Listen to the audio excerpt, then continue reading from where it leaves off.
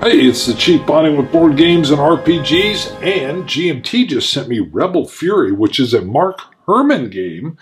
This one's called Battles of the American Civil War, and I'm going to talk about these specific battles here, but some of you may have known that with C3I's series, or in the magazine, Mark Herman did a game there as well.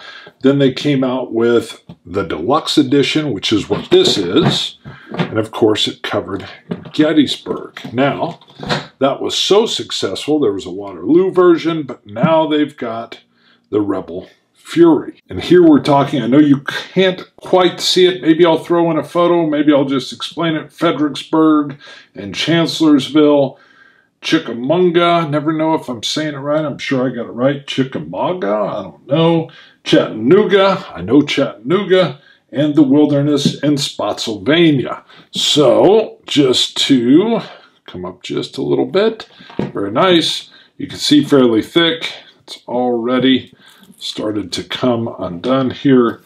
And we have the back with, you can see, multiple different maps. So let me get it open just so you can take a look and see what is inside.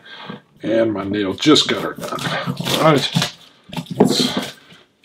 The other thing I wanted to point out is Volume 1.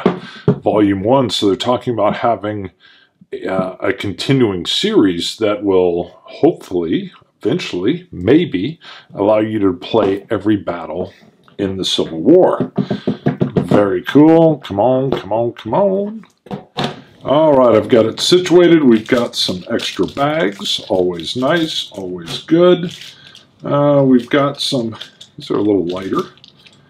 Got some dice with some, what is this, a wounded soldier, an explosion. So some very individualized dice. The playbook, let's take a look and see. All right, full color with what looks like, yes, design notes are all these butternut colors. So you can hear what Mr. Herman's thinking. Battle of Fredericksburg. All right, the setup. Battle of Chancellorsville. All right, I won't go through every page. There's the Wilderness. So from playing Gettysburg, here's designer notes. Again, very nice. You're going to get a cornucopia of designer notes, and it's always great. I've had Mark on the show. Blast to talk to. Let's see. So we've also got the rules of play.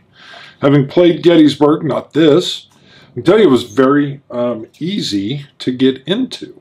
Very easy to understand. Of course, I haven't played this yet, but my understanding is it's very, very, very similar. I can't say identical, but all right, so here's the rules. Very nice. Again, lots of explanations, lots of breakouts. There's play notes. All these now are play notes in this color.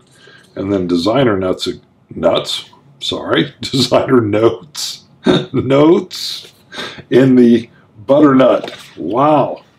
I did work all day today. Some great large maps to show you and then explain what's being talked about. So the rules were quite simple and straightforward when I played Gettysburg. How many pages? 24. 24 pages. Nice sequence of play on the back and an attack resolution. I got to tell you again, I love this from GMT. They don't just put, not that a nice little artwork on the back isn't nice, but this now serves as a player aid. So, it's out on the table in case you got a reference, but it's sitting over there for you to just kind of work through an attack resolution or sequence of play. Genius. Genius. Helper aids or player aids, one for each player. This is a two-person game. And there we go. There's all our terrain effects. Again, a little bit of shine to them. Very nice. Cardstock. Great quality as you would expect from GMT. Looks like just remaining moves and attacks, and maybe going by the date. I can imagine you might have units that arrive at certain times, I'm sure. Union off-map display. Very cool. All right, let's look at these. Bring these up. Counter sheet 1 front. Back. Obviously, go ahead and pause, zoom in if you want to see anything. This is the first I've looked at it as well. I can already tell they're punching out very easily. There you go. No problems. What is this one? Counter sheet front 2. All right.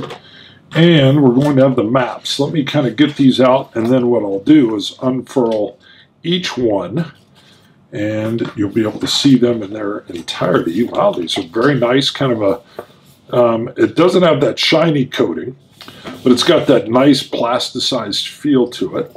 Good maps. We'll open up each one of these individually, but you can see if I can show it. They're fairly substantial already. All right, let me get this out of the way, and I'll open the maps up one at a time.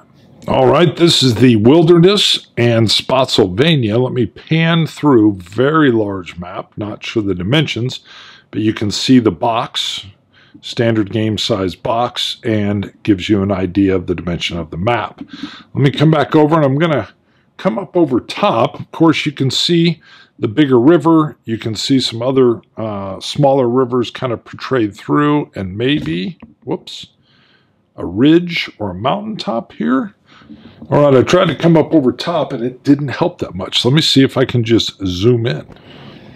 All right, that's pretty good. You can see our hexes, and you can just still see kind of how the rivers will flow along those hexes, moving across so that it's very clear, you know, which side of the hex is the river. What else to see here? I do want to come over to this little mound. All right, I zoomed in a little bit on Laurel Hill as well. I am no American Civil War expert. Let me show you. These are not double-sided maps, but you've got 3 of them. Let me grab the next one. All right, I'm backed off again. This is Chickamauga and Chattanooga. So we'll again come around and just kind of side. It's the exact same size map. You again have the box for comparison. And let me come back over, and we will just zoom in on some of the detail. So here we can see these different ridges that are coming along. And again, I'm no expert on the battle, but does this look like some difficult terrain to negotiate? So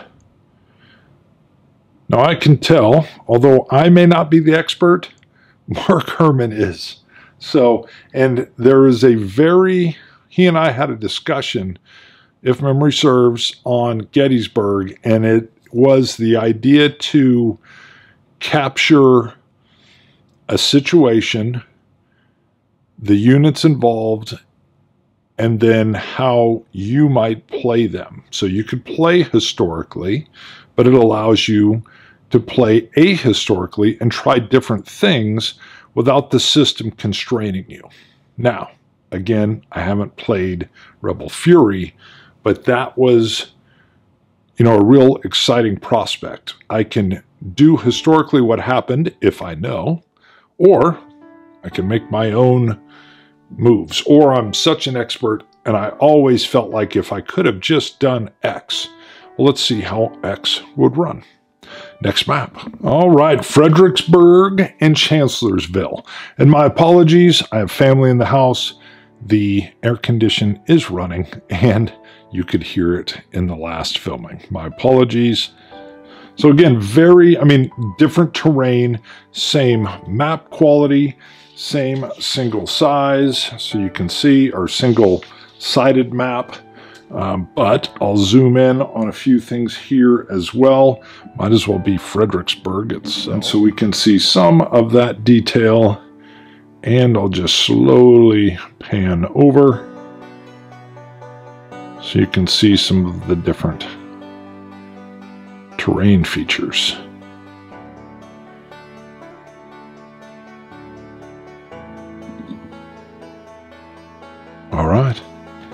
I started to think, Charlie Kibler, yes, I just looked at the back of the box.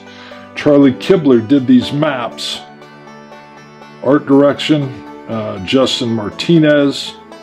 Game development, Jason Carr, we know from GMT1.